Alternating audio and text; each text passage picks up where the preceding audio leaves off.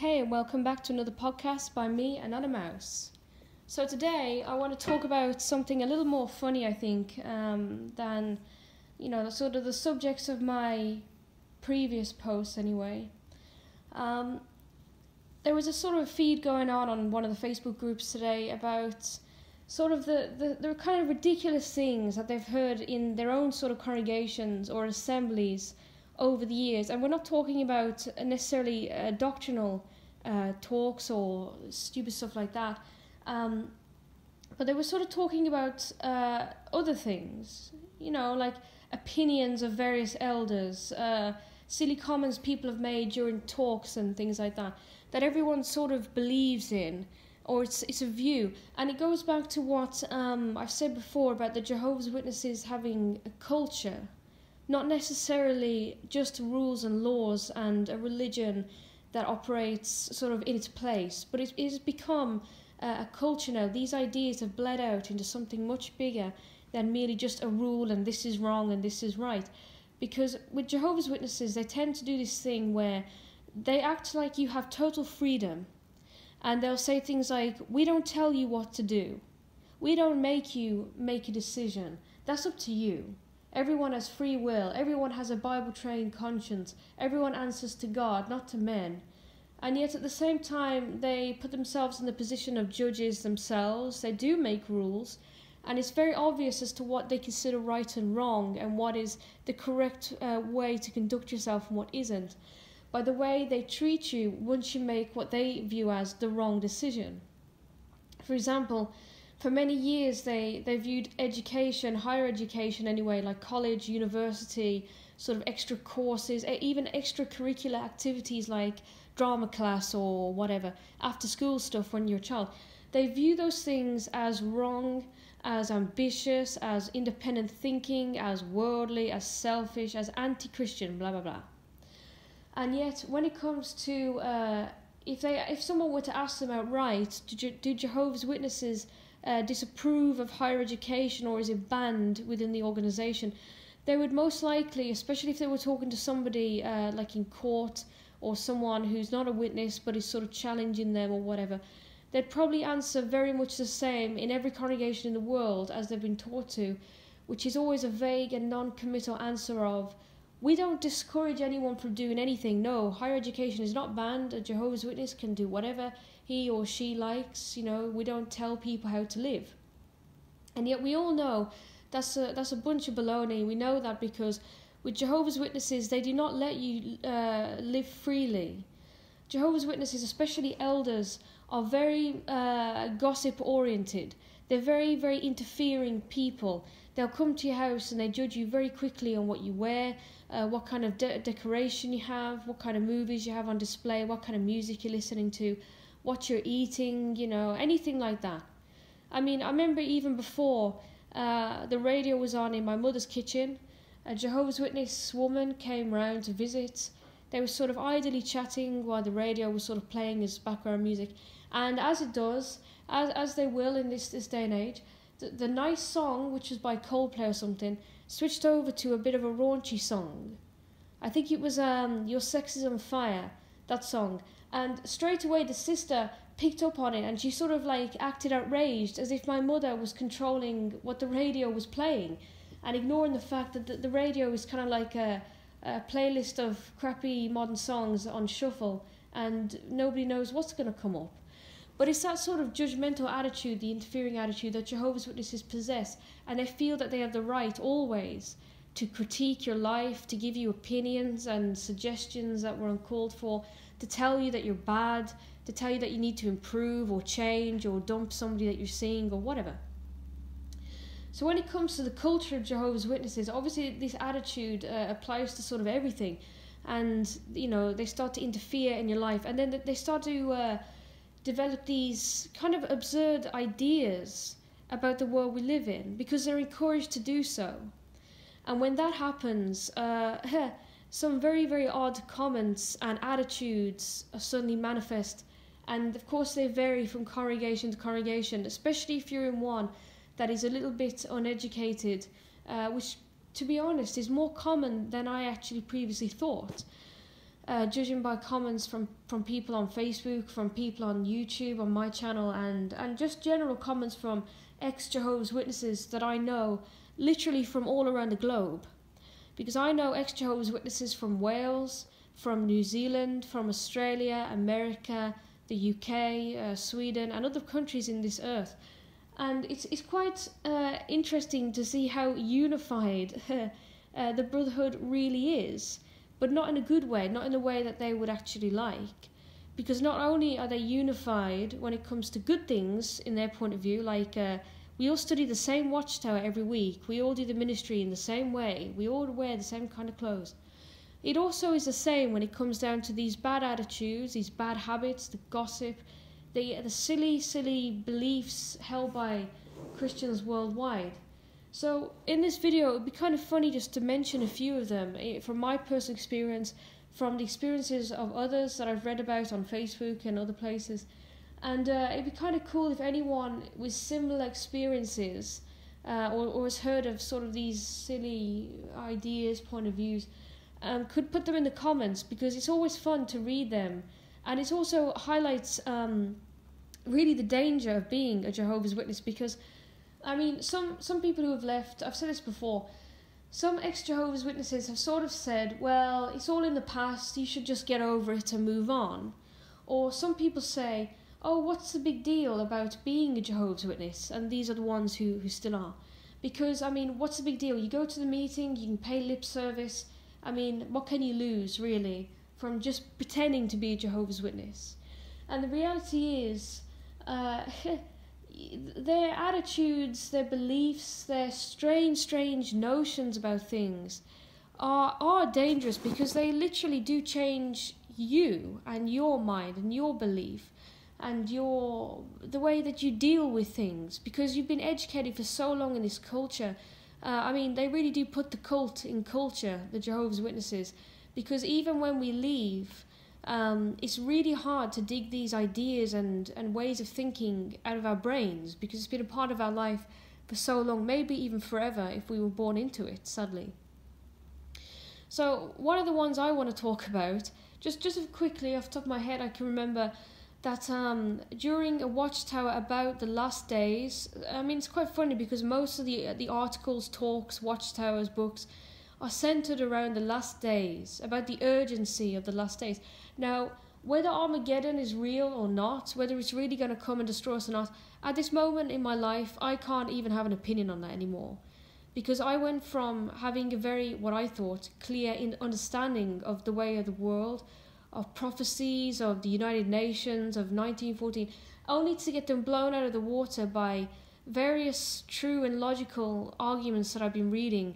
And now I'm a little bit sort of adrift and lost, which is to be expected when you sort of, come out of the matrix. You have to sort of readjust and start to learn everything again. But whether or not it's true or not, the Jehovah's Witnesses are overly obsessed with the notion of the last days. And we know that because when Charles Taze Russell started all this up, like in the 1800s or whatever, he was overly obsessed with the notion of the last days. Armageddon, we don't have any time. And the end of the world has been falsely predicted by them many times. The most infamous one was 1975, as we all know, which they categorically deny for some reason. I wonder what that could be. But when it comes to this article anyway, it was talking about Armageddon, as usual, and everyone was sort of gleefully describing about how everyone would die and how we can't wait and how this horrible world is ruining their life. They can't wait to have their vineyard and their lion and their panda and to meet, Michael Jackson when he comes back and all this nonsense. And this brother, they sort of said in the question, how do we know that the Armageddon is near? And where he pulled this from, I can only imagine. But an elder in the congregation, who, bear in mind, is very well respected. Not only is he a very, very long-serving elder, and he's getting on, in years, I mean, he's also the secretary for the congregation, and as far as I know, he's been that way my entire life, which is a decent amount of time. And prior to being all of this within the truth, in fact, I'm sure he was still a witness when he was, in fact, the CEO of his own company or somebody's company. So it's not like he's an uneducated man. In fact, the way he talks in his answers, it used to annoy everybody, really, because he sort of came across as one of these who sort of considered himself educated and superior in wisdom and sort of always overemphasized every word in the sentence of the scripture he was reading. And he used to really annoy everybody anyway. So when this particular person put up his hand and said the following comment, the look on my face, I wish I had a Kodak with me because it must have been priceless. And the sad thing was, because he was so influential, everybody just nodded and noted it down as if what he said was actually legit. Now this is what he said, and brace yourselves. My congregation was in the UK, by the way, just for reference sake. He said that as the birds of prey in England have been recorded to be rising in the last couple of years, so their numbers have gone up, we know that this heralds the beginning of Armageddon and basically says the end of the world is nigh, because the scriptures say that we will need these birds of prey to eat the corpses of all the dead ones slain by God. So therefore, a report of increase in the number of raptors, which is another word for birds of prey, like owls and vultures and falcons and hawks and those kind of birds, is conclusive proof that Armageddon is on the way. And what he basically implied was that Jehovah was sort of making sure that there were enough birds to eat dead people after Armageddon. Now, not only is that completely ludicrous and not backed up by any scripture at all, or prophesied or anything, it shows to me the arrogance and ignorance of people like him, who are sadly amongst the smartest ones in the hall, and amongst the most influential ones and the most powerful ones, because his view that anything in the UK or in England specifically, it's almost like it's a benchmark for the rest of the world. So regardless of whether raptors are going down in France or America or African countries, well, who cares? Because in England we've seen a 1% increase, therefore that means Armageddon is coming. It makes no sense. It's totally illogical, and it was just so egotistical and just ignorant, but willfully ignorant. It wasn't like he didn't know what he was saying was bullshit. It was just like he didn't even consider that it was almost like his entire universe revolved around his small town in a small country in that small congregation, and he didn't even give a thought to any other country and their bird of prey numbers or whatever. And his entire comment was nonsense anyway. But I remember just thinking, wow, that was totally rubbish. And I kind of looked around the congregation expecting everybody to be sort of doing the same as me, kind of looking at each other and being like, what? And amazingly, and yet not really, because I should have known better really, than to expect they would have any brains at all, people were sort of nodding and going, oh yeah, that's a good point, and writing it down as if, oh, I must remember this point for next time I'm on the service and somebody denies that Armageddon is coming. I mean, who cares if next year there's been a decrease in birds of prey, but well, it's not relevant anymore. We'll just stick with what this particular brother said 3 years ago. So that was one absurd thing that I heard, and that everybody sort of agreed with, and nobody sort of picked up that it was just, rubbish. Another one which was vehemently sort of spewed upon me by my father was, that he said various stupid things. My dad was very, very sexist. He was sort of racist as well. He had very narrow-minded, bigoted views upon the world. He hated homosexuals and all that stuff. And so, as is expected, he came out with quite a lot of zingers in his life. You could write a book on the nonsense my dad has said, and it would cause outrage. It would anyway if people cared. But, amongst the daft things he said to me, which affected my life, obviously, was, for example, that yoga was demonic. Because I remember when I was at school, as part of PE, which is physical education or, sports at school, we were sort of given options of what do we want to do, basketball, hockey, blah, blah, blah. And then they said, oh, yoga as well. And out of all the sports, the one I hadn't tried yet and was quite interesting in having a go at was yoga. And so when I came home from school, I sort of just double-checked, as I was trained to do with our parents, with anything new and unusual, is yoga okay for me to do? And bear in mind, I was probably about 15 or something, so it wasn't like I was a small wet behind the ears. I was, in my mid-teens, and I still had to ask for my parents' wisdom when it came to unusual things, like yoga. Wow, so scary and strange. And my parents looked aghast that my teachers were teaching yoga as part of my physical education and sports course at school.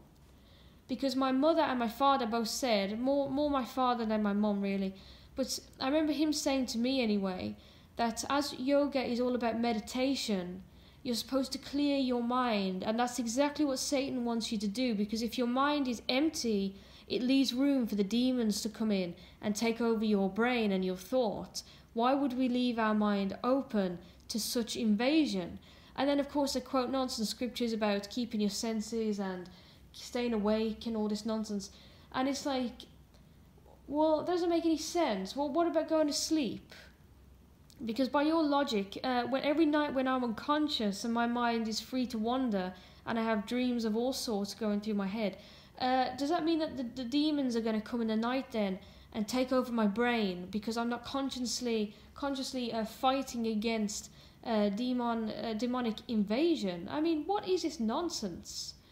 And then my dad started saying that yoga was a religion. I mean, yes, it's tied in with stuff like Hinduism or something, I believe.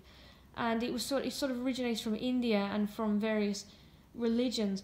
But the thing is, yoga is kind of like, let me think. It's kind of like burning incense.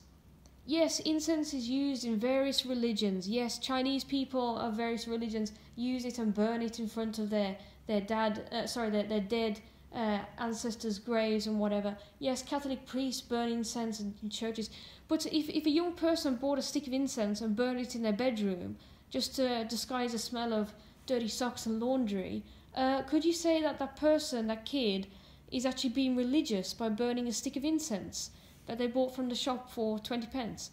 Well, no. Just because something is sort of part of some kind of big religious nonsense ceremony, it doesn't mean that the individual item itself or the practice of just stretching and breathing is demonic or sort of anti-God or whatever. It's just nonsense. But anyway, I was taught that yoga is demonic, and so I missed out on that. And in fact, as a young adult later on, I started to go to yoga classes sort of in secret at my local gym. And I remember I felt super bad about going, and I thought, oh no, if my teacher tells me to clear my mind, I better not. I better think about something, anything, just so my mind won't get infected by demons. And it's ridiculous, isn't it? This nonsense. And yet, if you said to the governing body and accuse them of, oh, you guys say mad things like yoga's bad, they'd probably say, oh, no, we don't. But does Jehovah approve of yoga and its origins? That's probably what they'd say. Because Jehovah's Witnesses have this wonderful knack of denying that they actually do abhor or forbid certain things, and yet they always end with a question of, what do you think Jehovah feels? Because it ignites guilt inside of you. You start to think, well, would Jehovah like it if I watch this movie about wizards and witches like Harry Potter? Well, no, because Jehovah and Jesus wouldn't watch this film, so I wouldn't either. What about the ever so controversial and annoying topic of masturbation? Well, would Jesus masturbate? Oh, no, he wouldn't, therefore I shouldn't do it. And that kind of logic is just ridiculous. Would Jesus get married? No, he wouldn't. Oh, that must mean that Christians... Oh, wait, no, we can.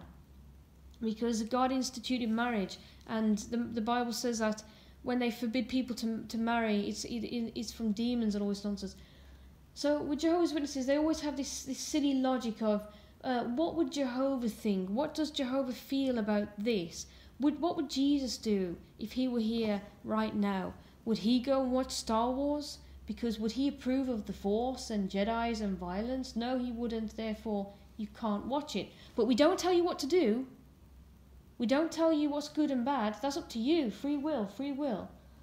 It reminds me of that old 80s cartoon where it's like a Star Trek parody where they go, we come in peace, shoot to kill, shoot to kill, shoot to kill. And it's like that with the Jehovah's Witnesses. We come in peace, shoot to kill, shoot to kill. You know, and that's what they're like. So that's two things anyway that they said which was nonsense. The bird of prey theory, what? I mean, he's no David Attenborough. It's not like he's an expert in birds and the Bible and all this nonsense. He's just a jumped up little ex-CEO with a big nose who thinks that he knows more than actual experts. So it's just nonsense. And the whole, yoga is demonic and, you know, you'll be like possessed or something. You'll be like the Exorcist. I mean, that's relaxation and stretching gone too far, really, if you ask me. Somebody's head spinning around. I mean, that's like next level yoga. I mean, to be fair, you'd probably be famous or something after that. Because, you know, the top yogis would think, wow, this girl's been doing it for 3 days and she's already on head spinning level. But yeah, there were two things. Reading the ones on Facebook, which I've been having a look at, other people's experiences, some of them are not very nice at all, actually, and no laughing matters. For example, somebody said, and I've heard this as well, sadly, this isn't just one person has heard this, that it's better for a woman to be killed than raped, because rape is a sort of fornication and a sin against the body and makes you unclean. So if you're threatened with rape, sisters, or they'll kill you, it's better to let them kill you rather than suffer the indignity or the uncleanness of being raped. And that ties in with that. The whole sort of bias against stupid things like self-defense. That was another thing my dad banned me from doing. Because I said to my dad before, even as a teenager, I was very aware of the violence against women and females in this world. And I was concerned that if I did want to do things like walk outside, or go on a train, or get on a flight, or go abroad, that I was susceptible to attacks. It's a horrible part of this world, and it's a horrible part of being female. And for all the men out there who say, oh, men get raped as well, that is true, and little boys, and it's terrible. But the thing is, there's a difference, because when men leave their homes at night, I don't think many of them look around their shoulder and think, oh God, I hope I'm not raped tonight. Or when they get into a taxi, they think, oh God, I hope that my taxi driver doesn't drive me to an alleyway and rape me.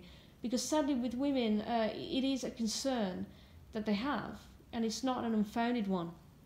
But when I was a teenager, I asked if I could go to self-defense classes, especially after watching movies where the female characters were doing self-defense, and I thought it was kind of cool as well. And my father said, Jehovah's Witnesses don't do self-defense and martial arts and boxing and all that kind of nonsense because it's violent.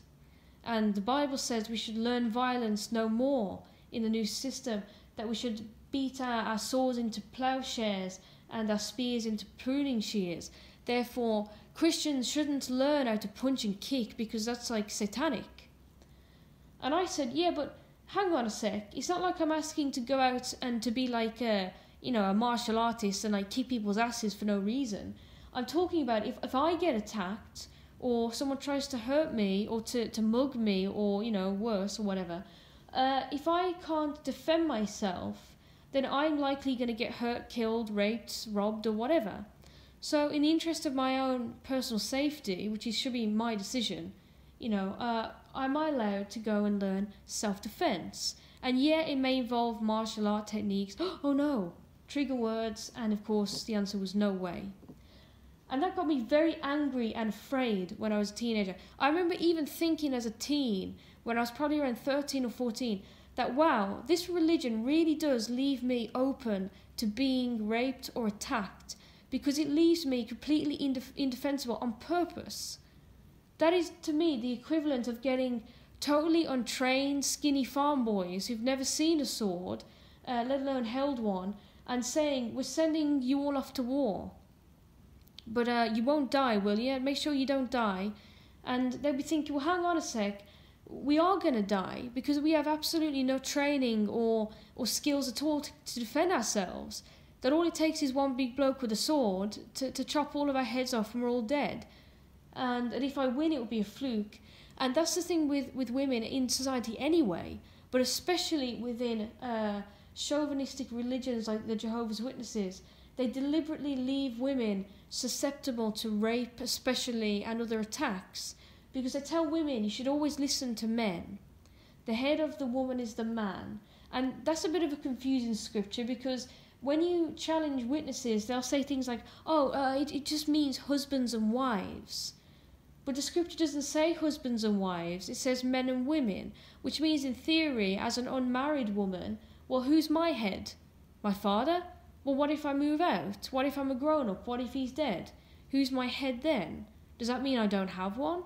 I don't have someone in charge of me? Wow, that's freedom, but that's too good to be true, so that can't be right. So it's not very good. So that's one thing, and this person on Facebook also said that she wanted to take self-defense lessons, but the elders said no, because Jehovah's Witnesses are not allowed to learn to kill somebody. Which is kind of funny, really, because they first assume that you want to kill somebody when it comes to self-defense, and also assume that you can kill somebody. Because let's face it, how many people, and this includes men, women, even people who are trained in self-defense, how many people really can be attacked by surprise, by being jumped on or something, and fight them off and win? It doesn't happen very often, even with people who are experienced and capable. And that's why when it does happen, that somebody who's trained in martial arts or whatever does happen to kick somebody's ass who's trying to attack them, it sort of becomes viral, because it's like, wow, it actually worked. But regardless, people should still have the tools and the confidence, especially, to defend themselves, and not be restricted or forbidden just for some kind of religious nonsense. Someone also said that they were told that Pokemon was demonic. I've heard that as well. I've heard that Yu-Gi-Oh cards and all those kind of role-playing cards are demonic. I heard that Harry Potter especially was demonic, no surprise there.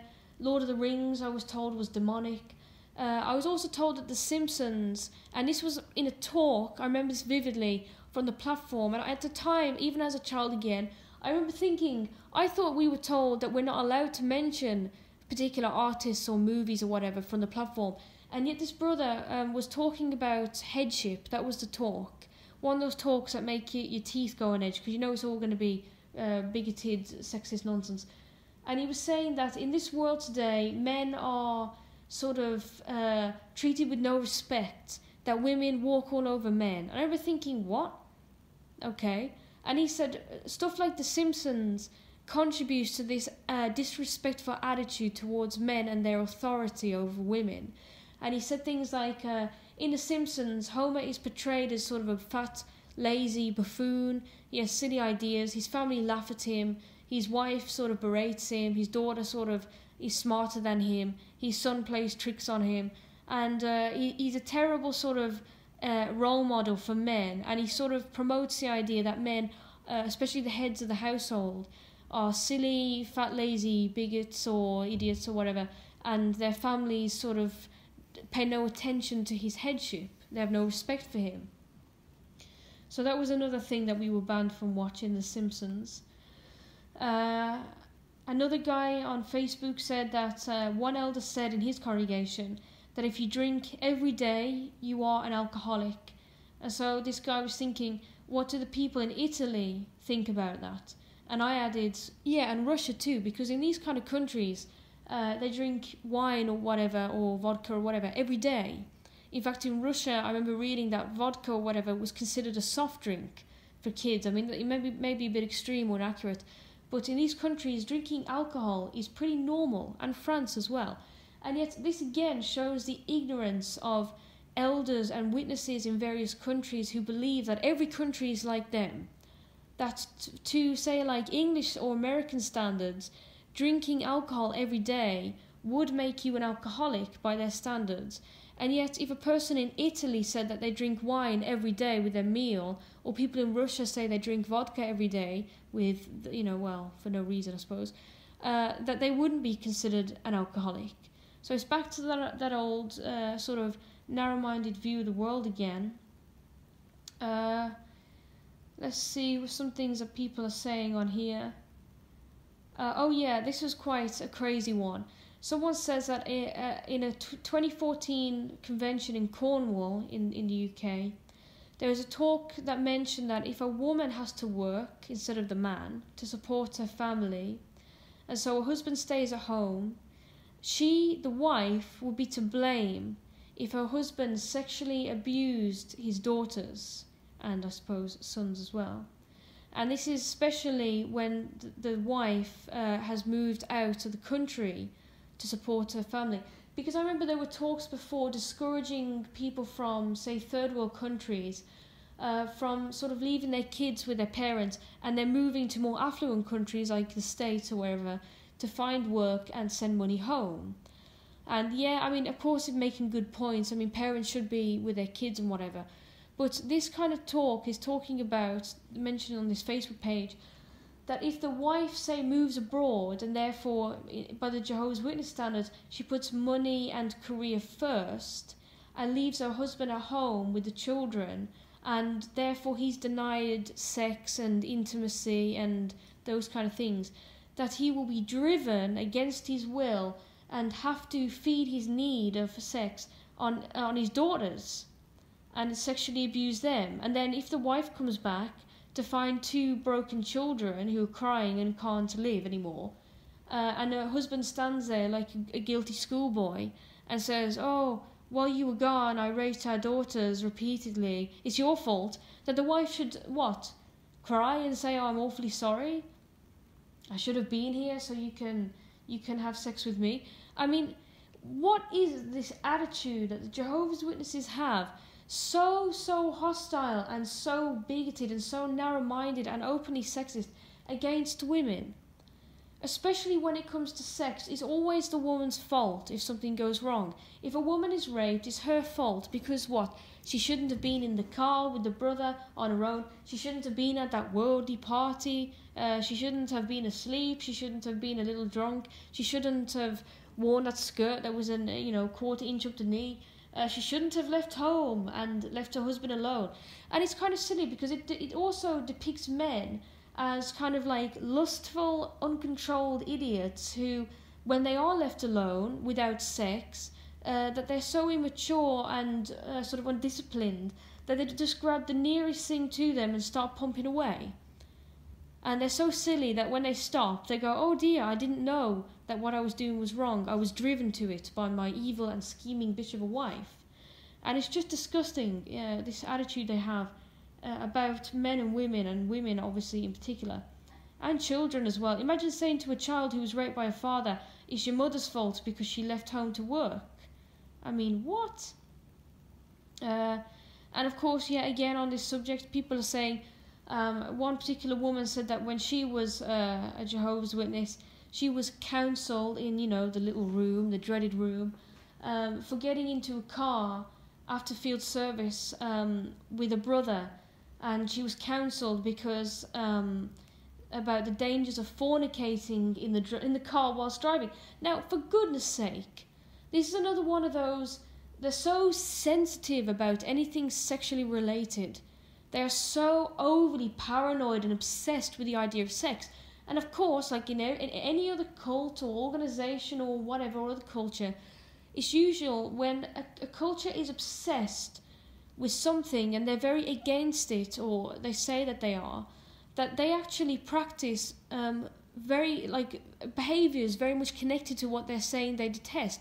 For example, in a lot of African tribes, they are very, very superstitious, and they are very paranoid about Satan and demons and devils and things. And yet most of their rituals, most of their sort of behaviours, their dances, the little toys they make, their religion, are all very, very demonic and sort of like Satan-oriented. The practice of voodoo, some of the dances they do, their beliefs about sex and fertility and childbirth, they're very, very much tied up with Satan and those kind of things. And it just kind of beggars belief, really, that they're so paranoid about satanic attacks, and yet they live a lifestyle that is very, very sort of attractive to that kind of thing. And it's just strange. And again, people who are very, very anti-gay, especially men, "Oh, we don't like gays here. Oh, I don't want to do anything that makes me look gay. I don't want to wear a pink shirt in case people think I'm gay." And they're very hateful towards gay people. And then sooner or later it emerges that the person who's been so vehemently against them all these years, maybe even hurt or killed homosexual people, is, guess what? Gay themselves. And it kind of is just like, wow, that thing again. People who hate things so much, it's only because they actually want to do it. And it's the same with Jehovah's Witnesses and sex. They're so paranoid about sex. It's the biggest thing on the mind of any elder, really. That's what it feels like anyway. And I remember I got counselled for that before. There was a much older brother in the congregation. He was married. He had 3 kids who were all older than me. His youngest daughter was 2 years older than me. He had absolutely no interest in me at all in that way, thank goodness. And me neither, obviously, I mean, for goodness sake. He was not at all attractive. He was a bit of an idiot, honestly. But because him and I worked on the ministry fairly regularly, because he was wanting me to pioneer, so he'd always be sort of dragging me out on the ministry, I was counselled for getting into the car alone with him. And I said, how the heck am I supposed to pioneer and go on return visits and things with this brother, as I'm supposed to, without getting into the car? What do you suggest? That I tie myself to the back of the car and put roller skates on? I mean, for goodness sake. And I asked one elder, what exactly do you imagine that this brother is going to do with one hand on the gear stick and the other on the steering wheel? How exactly are him and I going to do things? And I also said, if he does something to me and I'm saying to you I don't want him to do anything, and he does, well, isn't that assault and rape? Therefore, that's not my fault. Their attitude is very strange. Someone else said that an elder said from the platform that no one ever dies from refusing a blood transfusion. Now that is complete nonsense. That's a lie, and that's outright propaganda. To convince people that saying no to blood transfusion is the best thing you can do, that it's actually going to save your life. Now, here is the actual reality. Some people, when they have a blood transfusion, live. Some people, when they have a blood transfusion, die. Some people, when they have a blood transfusion, suffer complications later on in life. That's true. And this is also true that some people who do not have a blood transfusion die. Some people who do not have a blood transfusion live. And some people who do not have a blood transfusion suffer medical complications later in life. They're both the same. When it comes to the chance of living or dying, I mean, for goodness sake, it's a Russian roulette with any sort of major procedure anyway. But an elder who claims that no one who refuses a blood transfusion can possibly die is a full-on lie. Exactly the same as if someone said, oh, anyone who has a blood transfusion will live, or someone who has an alternative will die. Because this is the fact. We don't know. Some people don't have a blood transfusion and yet have an alternative and recover quicker than people who had a blood transfusion. On the other hand, they may also die, so we don't know. But that's just dangerous advice to give, especially when you're in no way medically trained or a professional or anything like that. In fact, most of these people who preach about blood transfusions have never had one and probably think that they never will, so they can just freely talk about nonsense, and yet they have no sort of responsibility. If a brother or sister followed their advice and then suffered bad consequences or even died, they would just say, oh well, I never told them what to do. Free will, free will. Another common thing that they often say is that the worst person in the hall is still better than the best person in the world. And they often talk about this when it comes to marriage and dating. They'll say, now sisters, we know it's hard for you to find a partner in this world. I mean, they never really talk about brothers because they almost take it for granted that, oh, well, brothers will find somebody. They have the pick of the lot. But women, well, again, they sort of miss out. And here they are whining about how single they are. And sisters they're just obsessed with sex anyway, so, you know, boo-hoo. And they say things like, now sisters, listen, we know that you're going to be tempted. When you go to work, that handsome young accountant who is sitting opposite you, making eyes, but he just wants to use you. That's all they want from you. They don't care about you. Sisters at school, the nice, handsome lad in class, he may seem like a catch, but he's just bad news. He'll get you pregnant and give you diseases. And then they'll say things like, now, just to cover our asses here, because I'm sure everyone knows someone like this, so you better say this quickly and kill this idea before it gets too strong. They'll say, now, sisters, we know that certain ones have been selfish and left Jehovah and shunned him to go out into the world and bag herself a nice worldly husband, and they appear to be getting on quite well. Maybe they get married, maybe they even come back into the truth and she brings her husband with her, and therefore people may view it as a success story. Well, they're wrong. Because when it comes to a worldly husband, even if you're tempted, or a Jehovah's Witness husband, which one, and again here they pull out the Jehovah and the guilt card, which one do you think Jehovah would prefer you to marry? I mean, who cares about actual chemistry and good looks and actually having a nice personality and similar life goals? Because Jehovah's Witnesses only think about one thing when it comes to marriage, spiritual goals. Is your husband an elder? Is he reaching out? Is your wife-to-be a pioneer? Does she do everything she can for the truth? Does she have a good reputation? Has she been married before? What's her reputation in a particular home congregation when it comes to dating? Blah, blah, blah.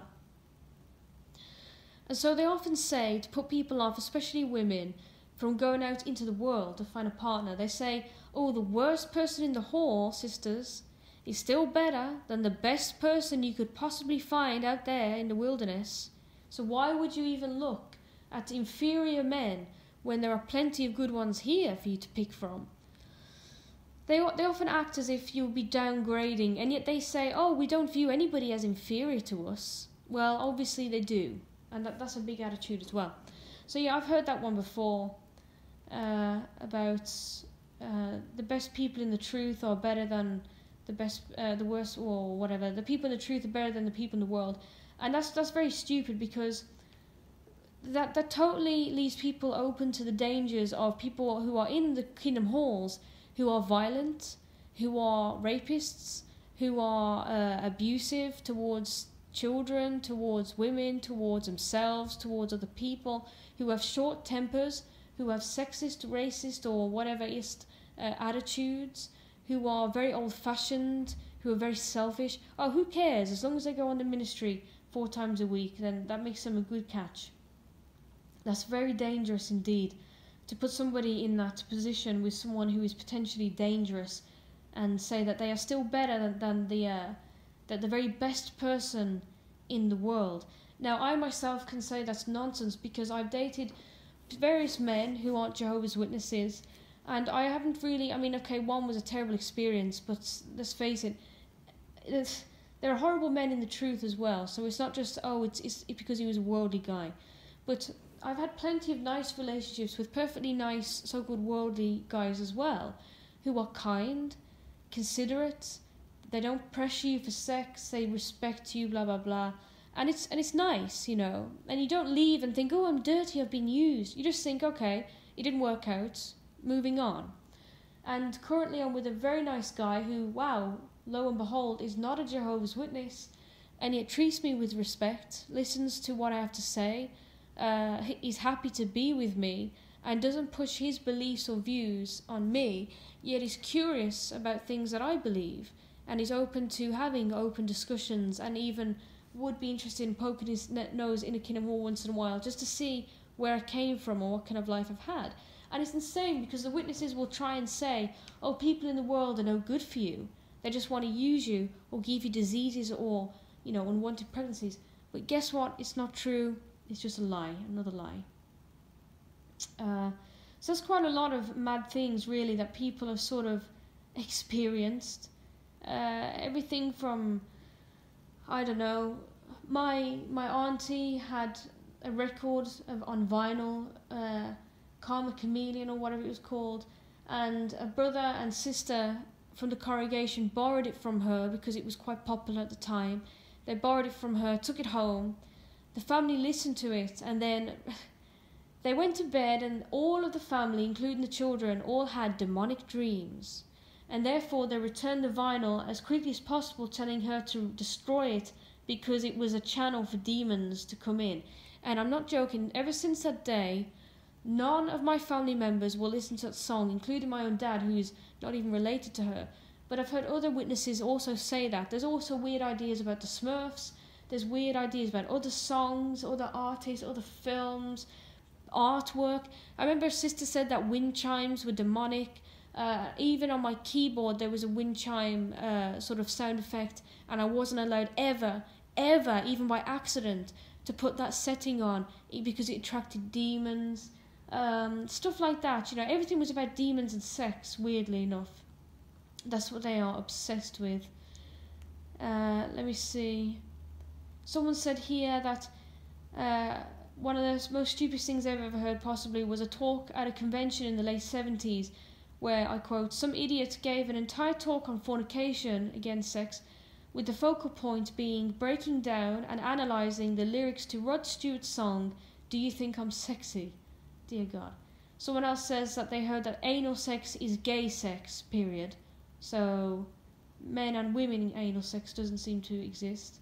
Of course I've heard that, you know, I mean this is sort of doctrinal, printed anyway, that oral sex, anal sex or any other kind of interesting sex, other than just missionary, is immoral. It's funny how they can even make stuff that's allowed forbidden. Interesting. Someone said here that an elder told her that her new husband, who was not a Jehovah's Witness, was going to make her participate in orgies, again another sex thing. He would even explain, I quote, how everything would start as a party and then everyone would start feeling the place was hot and start removing their clothes. And she said, I gave him a dirty look and told my mother about it. My mom's comment at the time was, he's a crazy pervert. Yeah, again, another one who's obsessed with sex, by the sound of it, another elder. Yeah, it's quite a lot of crazy things. So, as I've been talking for far too long, I want to hand it over to people who are listening, whether you are still a Jehovah's Witness, or you've left, or you've attended the meetings and decided this was too batshit crazy for you, you were out of there. Maybe you've studied, maybe you've read stuff online, and you're not sure whether it's actually real or not. I mean, there's plenty of rumours about Jehovah's Witnesses which are untrue, and yet they're kind of intriguing. Like, when I was at school, I remember kids used to say, is it true Jehovah's Witnesses can't drink tea or coffee? And I said no, and at the time I thought, where are they getting this from? And then funnily enough, I read an old article that said caffeine is considered a drug, and true Christians should really use a Bible-trained conscience about caffeine, and that if a Christian decides to abstain from caffeine products, that he or she shouldn't be berated because it's actually sort of like a Bible-trained conscience thing, that they would feel that they're abusing drugs by drinking coffee. I kid you not. So now I understand where they got this nonsense from. It wasn't as crazy as I thought. They also asked things like, is it true Jehovah's Witnesses can't watch TV? At the time I thought, why would they think that? Now I understand why, because of all the silly programs and laws and rules about you can't watch this show, you can't watch this commercial or whatever, because it's too steamy or occult or whatever.